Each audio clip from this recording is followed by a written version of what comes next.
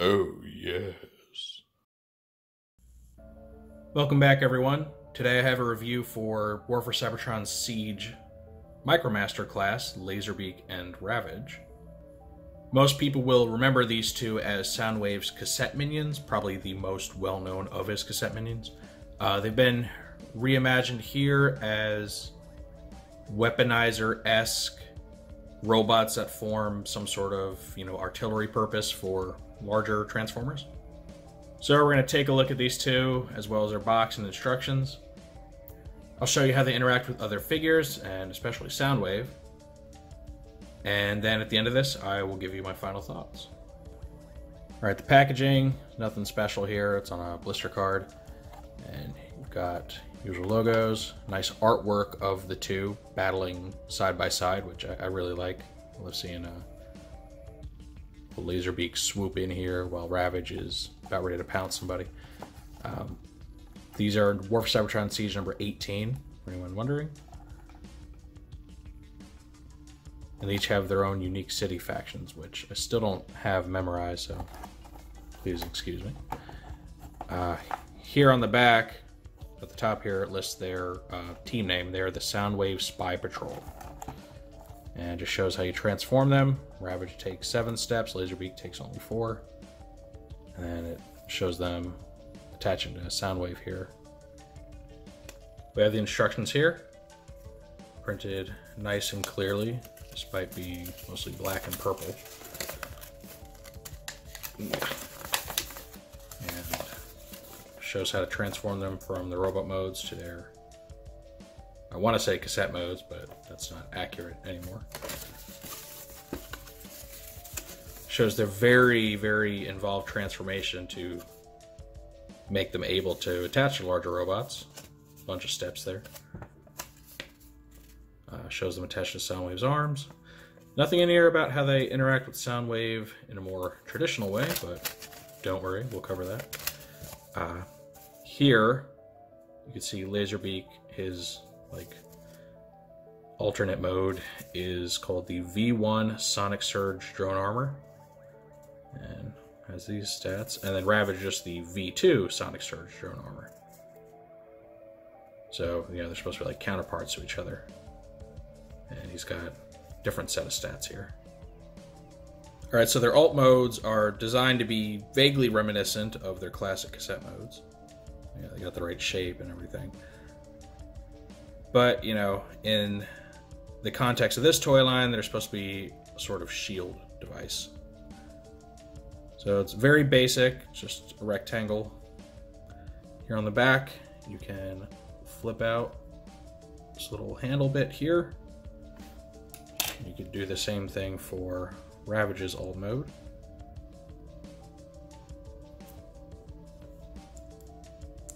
Just flip that out like so. And let's bring in your BFF Soundwave. And now the instructions, they keep telling you to plug them into his shoulders. Me personally, I think they work much better in his forearms. I don't know if there's really any difference in universe, but whatever. I think they work a little better as bucklers for him. But because they are, 5mm posts, they can attach to pretty much anywhere on his body. And I don't know if they plan on making any more of his cassettes like this, but in theory you could just deck a figure out with these armor bits all over him. So it's cool. It gives them a purpose, I guess. I mean, they're more than just a rectangular brick. So there's that. But that's not what we want to see, right? We all know what you clicked on this video for. You want to see Soundwave store these guys in his chest compartment. So let's do that. Alright, so you open up his chest by pressing the button, like so. Then either one of these figures can be stored inside. And it's actually a pretty tight fit. Like they'll stay in there. They're not flopping around at all. You go and just close it. And now he has something more than just a blue backdrop in his chest. So that's how Laserbeak looks inside of him. It causes his door to stick a little bit. There's they're crammed in there so hard. I'm worried about scraping paint off of these, honestly. But yeah, go ahead and put them in there too. There's Ravage. I think that looks a little bit better. Blends in with Soundwaves, you know, black and grays a little better. So yeah, it's nothing too crazy, nothing too exciting. You know, as a rule, they have to be able to fit inside Soundwave, otherwise the fans would riot for sure. But it is good that they've maintained that interactivity between him and his little buddies. All right, we're gonna go ahead and transform these two now. Start with Laserbeak because he's by far the simplest. What I do is flip his feet down from the sides like that. Open up his wings. Pull out his head, like so. And then two-part movement, flip up his tail, flip the top part down. Create his little backpack thing. And that's Laserbeak. And if you're wondering why his face looks like some sort of screen or cockpit, that is because Laserbeak is actually based on his appearance in the very first episode of the Transformers, More Than Meets the Eye Part 1. He didn't gain his more recognizable Condor face until he came to Earth and adopted you know, the Earth mode of a cassette tape. So that's why that's a thing. I know some people aren't crazy about this if they were hoping to have this as a stand-in as their quintessential G1 Laserbeak. So yeah, it may not please everybody with the direction they went, though this could be easily retooled to have a different head if they ever wanted to create a version of this that's in an Earth setting. Random serial number here on his wings. Here's Laserbeak along with his Titan's Return version. You can see he's significantly smaller. He's, you know, the size of a micromaster, whereas this is a Legends size toy, where, you know, one of these basically equals two of these from a price point perspective. One thing you'll notice is that the older Laserbeak has a lot more black on him. He's almost completely black just with some red and silver accents, whereas this guy shows a lot more red. And neither one is really perfect when it comes to the color ratio as far as mimicking Laserbeak's cartoon model. This guy's got a bit too much red. This one doesn't have nearly enough. But, oh well, what can you do? Shape-wise, this guy definitely looks more like G1 Laserbeak than this one. The Titan's Return cassettes were turned into like tablets that also had a third vehicular mode, and because I think they try to cram so many different features into one toy, the end results usually ended up not looking so great. I'm kind of okay with this as a reimagined take on the character. I think it's one of the better Titan's Return molds. The Rewind and Rumble Frenzy mold was probably the best. The Cat ones were awful. I hated those. So yeah, there's big differences between them. This guy's a lot smaller because he is meant to be paired with a Voyager scale Soundwave, whereas this one was paired with a Leader scale. So naturally, going to be a big size difference.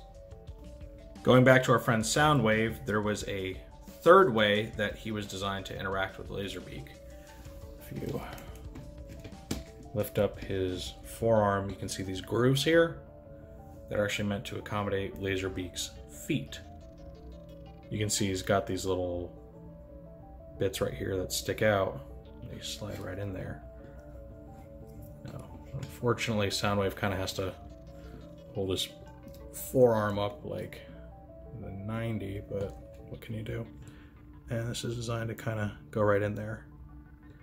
And you may have to fiddle with it a little bit. His feet don't always like to stay planted, but it is doable. So you could have Soundwave conversing with his little pet here. So very, very cool. All right, now we have Ravage's transformation, and he's a bit more involved than old Laserbeak. So the first thing you want to do is flip these feet out like so.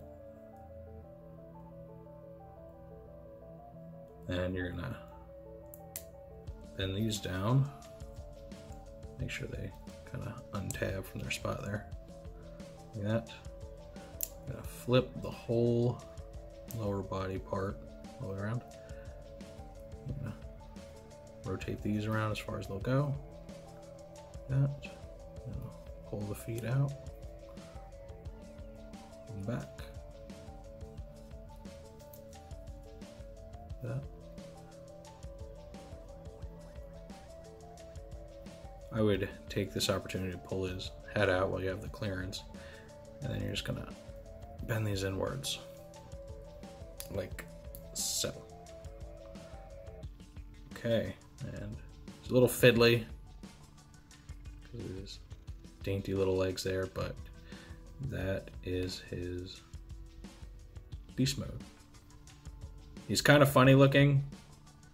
A lot of people have been making fun of him, saying he needs to go on a diet and stuff, because Ravage is typically depicted as being very sleek, whereas this one is very thick-limbed, very blocky. So it's a pretty good departure from how the character normally looks. Definitely takes some getting used to, and he doesn't have a lot of meaningful articulation in his legs. They do bend, but usually in the wrong way from what you would expect. So effectively, like, his front legs really only pose like this. I think that would be pretty unnatural. It doesn't have a tail of any kind. And then he has these little sculpted weapons, which are meant to emulate his hip-mounted blasters on the original toy. Creepy red eyes, just like he's supposed to have. Yeah, he's just an evil robotic house cat, I guess. Here's Ravage alongside his Titan's Return counterpart. Just like Laserbeak, he's significantly smaller. Much closer in color this time because, I mean, really Ravage is just mostly black with some silver. Biggest color difference is the eyes. This Ravage has red eyes. This one has yellow.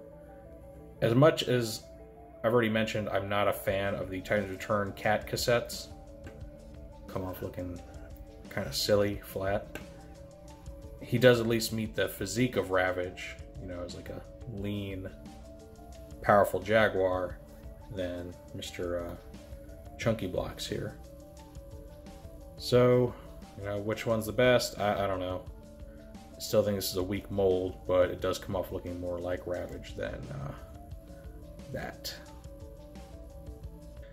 Alright, and that completes our look at Laserbeak and Ravage.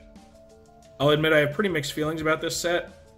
I'm not even 100% sure why, just I'm not excited about them like I probably should be. I don't know if it's just because they're so small and lacking any kind of complexity or what. I definitely favor Laserbeak in this set over Ravage. I just don't get why they couldn't do Ravage right. They have the original 80s design to go from, they have the Masterpiece design to take cues from, and yet they kind of ended up with this big old clunky mess here. It's not terrible, it's not the worst thing in the world, but it does seem that for some reason the Hasbro and Takara designers just seem to have a hard time with the cat cassettes, making them look just right. These guys should be starting to show up in stores here soon, along with their wave mates, Red Heat and Stakeout.